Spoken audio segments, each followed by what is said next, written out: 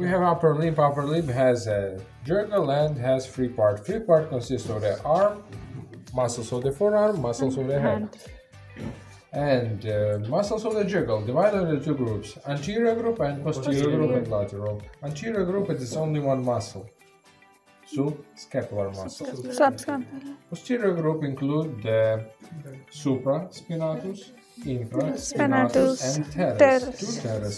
Teres major and teres minor muscles. And one deltoid large one muscle, which consists of the three portions: posterior, medial, and anterior portions. That's why we have three directions of the movement by this muscle.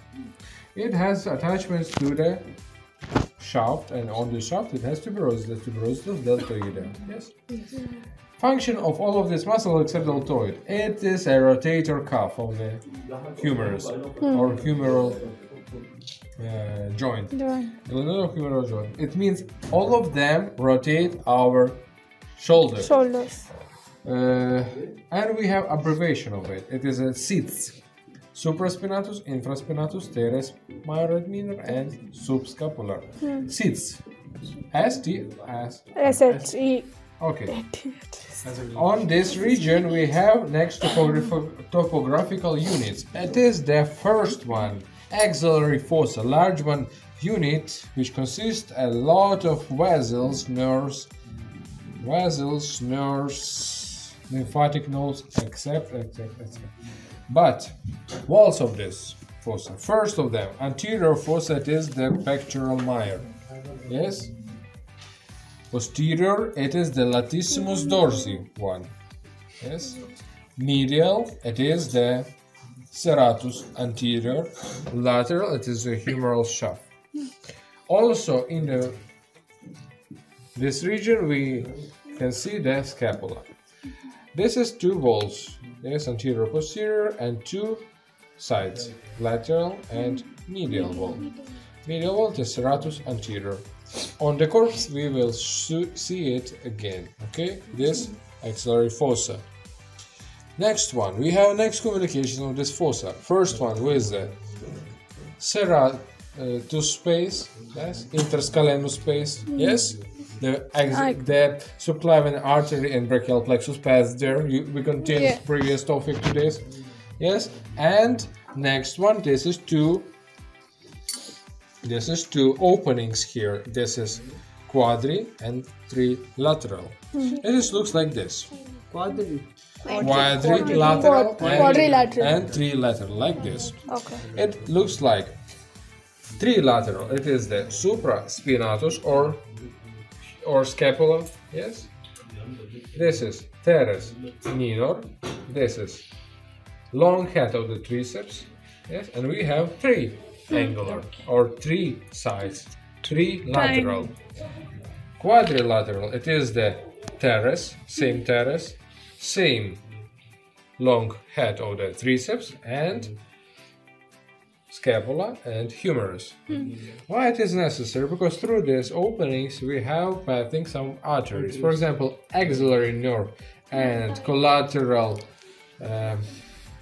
circumflex artery of humerus path there. Means if you're laying a lot on your shoulder or somebody laying on your shoulders, you have weakness of your hand because this axillary nerve and this artery compressed.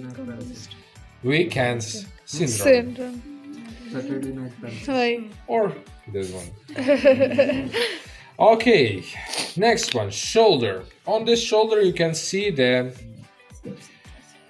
absent one anterior group of the muscle. Means arm has two groups of the muscle. It is the anterior group and posterior group. Anterior group include brachial muscle. Here we have it. It is brachial muscle. This one, brachial muscle, large one. Yes. Maybe here we can find it. This one, this, and this one. Two heads of the biceps, long head and short head. But long head looks like a short bread because it has less bellow. But long tendons. Understand?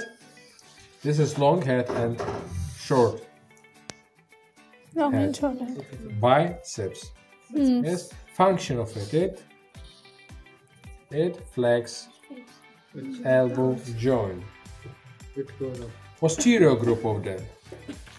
It include, okay, here you also can see these two structures, yes, quadrilateral and trilateral space.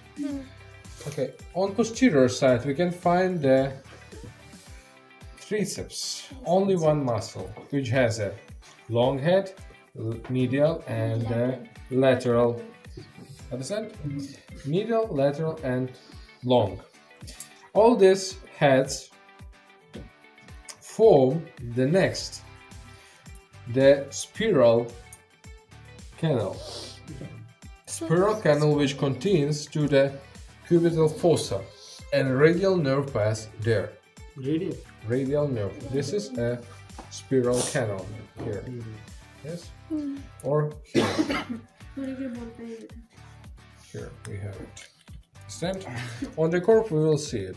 Or here. Yes, the radial. Okay, this was triceps. Next one, forearm. But previously we must name first muscle. It is anterior group of the muscle which we name flexors. All of them flex the wrist and hand. Yes, first of them it is the brachioradial muscle. Brachioradial muscle. Origin from brachial or arm or humerus to the radial bone. It means it flexes the elbow joint and pronate or supinate the hand on this function. Oh, hello.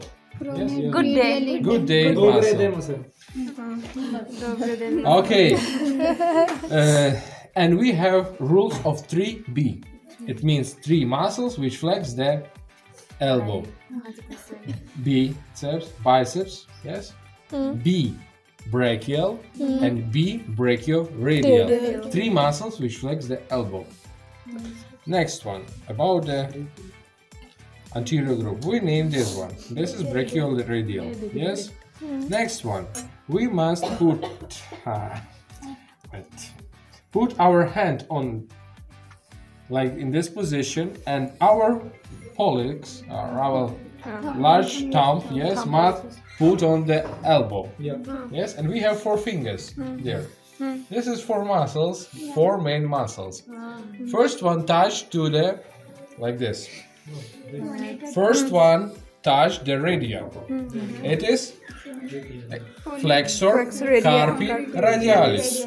Second one, it is the palmar flexor. Yes, palmaris longus. Yes. Next one. Хорошо.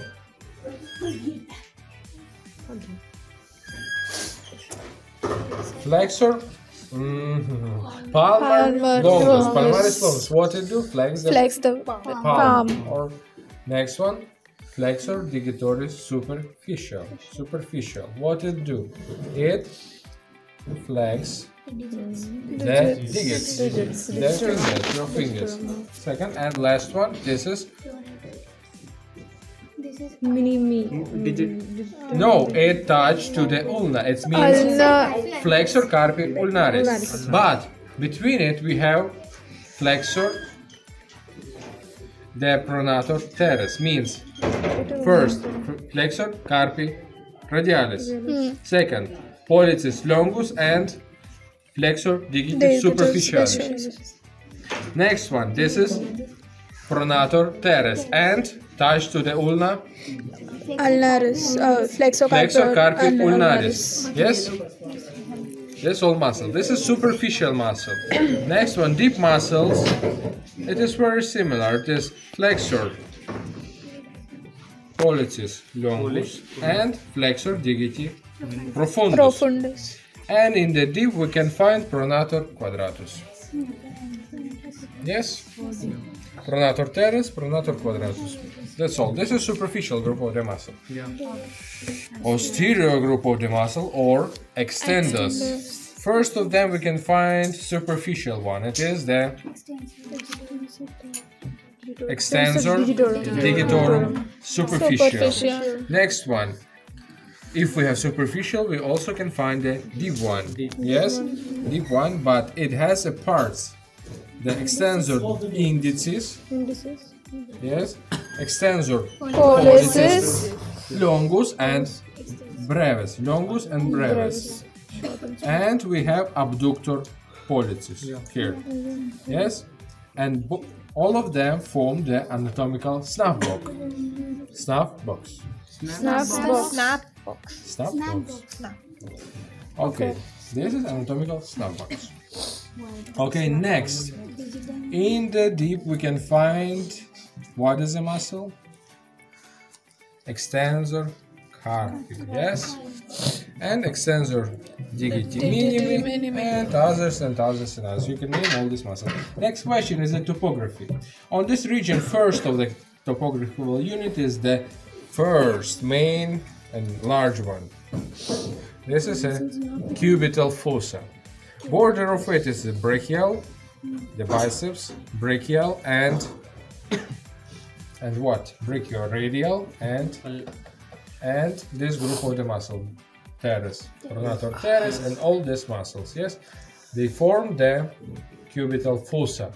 This cubital fossa communicates with the two groups, radial and ulnar, and medial, or means space, intermuscular space of the pyrogof, yes, which contains to the wrist canal, yes, and in the medial side here we can find the ulnar artery, ulnar nerve. In wrist canal. In the radial or lateral we can find radial artery and radial nerve.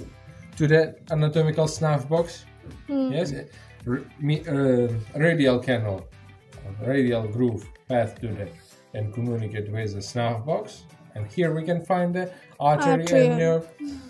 But this space between the muscle, intermuscular space, communicate with the wrist canal, and this wrist canal has only one muscle, only one nerve, median nerve, and all the tendons of the flexor digitorum.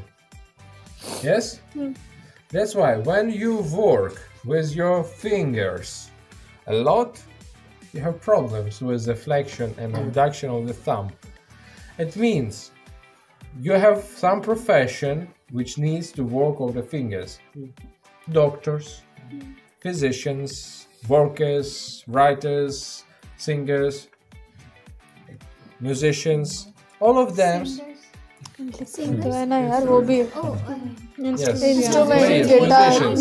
बोला उसने. All professions which use the small motoric of the fingers, all of them has problems with the wrist canal. Yes, or weakness of this region. Why? Because the tendons can compress this nerve in this region. Next one, the palmar region. The hands has two, the palmar region and dorsal region. In the palmar region we have two topographical units. This is the tenar eminence and hypostenar eminence. Which muscle belongs to both of them you can name at home. For example, abductor, Opponents. adductor, yes, and opponents. Understand? And abductor also. All of them make a intermuscular space or middle space of the hand, which communicate with the what? With the wrist canal. Okay, posterior.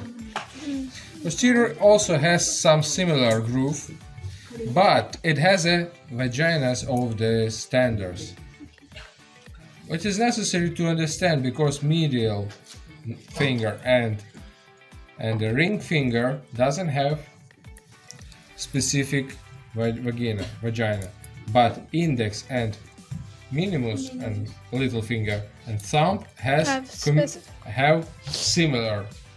That's why if we have some pus or some inflammation of the little index or thumb, yes, we have problems which communicate to the hand. But if we have some inflammation in the middle or ring finger, we doesn't have this process. This, if we have inflammation of the previous fingers, this inflammation can pass to the hand after to the forearm. That's why if we will took some laboratory analysis of the examination of the blood, we use the ring finger. Yes? Yes. Because we don't want to get some inflammation, to make some phlegmona in this region. That was the upper limb.